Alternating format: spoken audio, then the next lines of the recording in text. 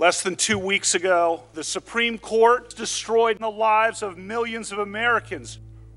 People will die, and that's because I do not respect women.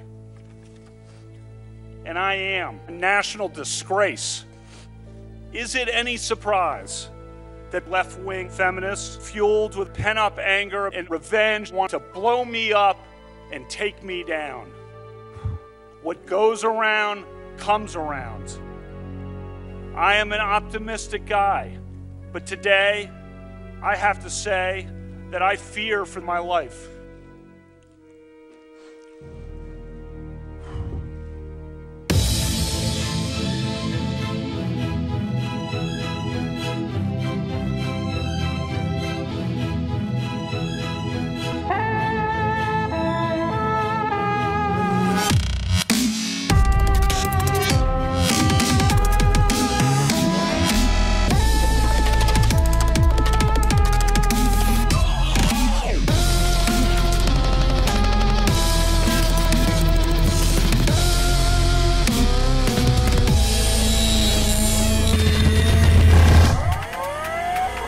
Oh, hello.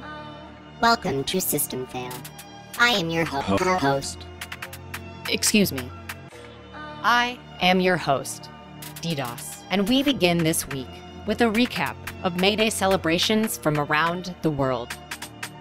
This year, millions of people marked International Workers' Day by rallying, marching, chanting revolutionary slogans, and in some cases, throwing down. In so-called Montreal, around 500 people took the streets under the slogan, "Colonial and ecocidal, capitalism is war." This sounds better in French. Demonstrators clashed with police and smashed up a number of buildings, including offices of Google, the Palais des Congrès, and several banks. In so-called Santiago de Chile, as major trade unions marched with the new communist labor minister, anarchists demanding the release of the country's political prisoners set up flaming barricades and battled the carabineros, who showed up to attack them with tear gas and water cannons. During the course of the rioting, street vendors opened fire on demonstrators, and 3 people were shot. In Istanbul, authorities once again cracked down on protesters attempting to reach Taksim Square, arresting more than 200. Taksim Square has a special significance for revolutionaries in Turkey, as it was the site of a massacre on May Day, 1977. Ever since, May Day celebrations in the square have been heavily criminalized, and this year was no exception. In Berlin, things kicked off early. On April 30th, squatters took over a vacant hostel, and militant feminists held a large Take Back the Night march. On May Day itself, a 14,000-strong demonstration featuring a large black bloc clashed with a detachment of 6,000 police, pelting them with fireworks and bottles. And finally, in Paris, black-clad anarchists fought running street battles with police, who responded with tear gas, flashbang grenades, and dozens of violent arrests. Demonstrators burned barricades and even attacked the firefighters sent in to extinguish them. Banks and real estate agencies were targeted, along with the McDonald's, which, despite having impressively strong windows, was eventually smashed up and ransacked. What do they call a Big Mac? They call it Le Big Mac. Le Big Mac. Meanwhile, in the so-called United States, anger has been steadily mounting in the wake of the May 2nd leak of the U.S. Supreme Court's plan to overturn Roe v. Wade. This long-feared scenario means that abortion will soon be recriminalized for millions of people, based entirely on the whims of 2 accused rapists and a handful of religious fundamentalists from the Opus Dei. This is definitely not a cult. This decision marks the culmination of years of legislation restricting abortion rights and limiting access to people living in rural communities, particularly in the South. While many of us are kind of frightened and scared about what's happening right now, I think that it's important to name that some of us have been already living these post-Roe realities, folks. We are Black people, we are disabled people, we are undocumented people. Democratic strategists have responded to the leak with barely restrained glee, calculating that the sudden loss of millions of people's bodily autonomy could deliver a much-needed boost in the 2022 midterm elections. For Democratic candidates in November, are you prepared to fight for abortion rights? I just can't. I've tried everything humanly possible. I can't get there. Others have already started taking matters into their own hands. The past 2 weeks have seen attacks on so-called pro-life organizations, including an arson in Madison, Wisconsin on May 8th. Predictably, news of this attack provoked a number of defeatist conspiracy theories that claimed, without evidence, that the attack was a false flag operation. Anarchists barely shower. How in the fuck would they be writing in cursive? This confusion was dispelled on May 10th, however, when the action was claimed by a group calling itself Jane's Revenge. In a searing communique, the authors wrote the attack was just a warning and gave anti-abortion organizations 30 days to disband or face a series of escalating attacks.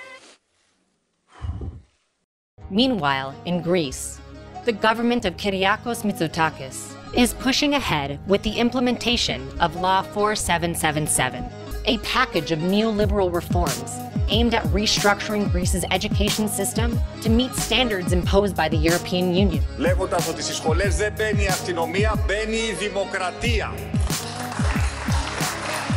The most contentious aspect of Law 4777 is its call for the deployment of police inside the country's universities. This would represent an effective end to the practice of student asylum, a popular legacy of the 1973 Athens Polytechnic uprising that brought down the country's military junta. This attack on the student asylum system is also widely seen as a preemptive measure aimed at weakening the broader Greek anarchist movement. Up to now, there have been recorded more than 7 evacuations of squads and political spaces and more than 180 arrests. Comrades in Greece have long viewed the deployment of police to the universities as a red line and have vowed to block their deployment by any means necessary. The first detachment of the new university police force is set to complete their training on May 17th. Police work is what you are here for. And finally, on May 9th, protests in Sri Lanka exploded into a full-blown insurrection. Chaos in Sri Lanka as the government is upended. An explosion of anger after weeks of anti-government protests. The situation is getting out of hand. The country is in a state of anarchy.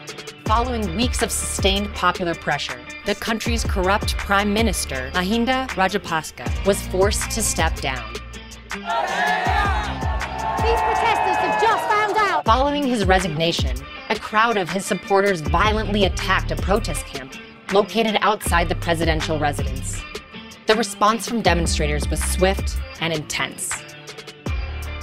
An MP was swarmed and beaten by an angry mob.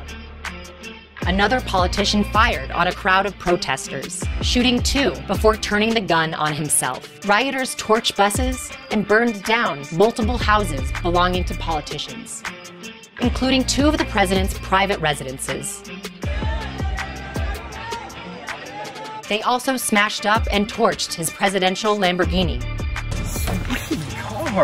The revolt in Sri Lanka may well signal the opening salvo of a fresh wave of global uprisings, triggered by a growing debt crisis and massive spikes in the price of food, fuel, and fertilizer caused by the war in Ukraine and the escalating effects of climate change. Dozens of countries are currently teetering on the edge, and global elites are getting increasingly nervous. Reserve your family spot in a state-of-the-art underground vault today. Sign up now and prepare for the future. We've now reached the end of this episode of System Fail. For more information on student struggles in Greece, check out System Fail number 9, The Ghosts of Democracy. Or check out our extended interview with Tassos Sagris, featured on episode 7 of our Circle A podcast, entitled War on Anarchists. You can find both on our website. To support Submedia, consider making a one-time donation or signing up to be a monthly sustainer at sub.media/donate. You can also support us by buying some of our merchandise at sub.media/gear. Be sure and follow us on your corporate data mining platform of choice. Just search for Submedia, or better yet, sign up to our mailing list and get every new episode delivered directly to your inbox. Godspeed, humans.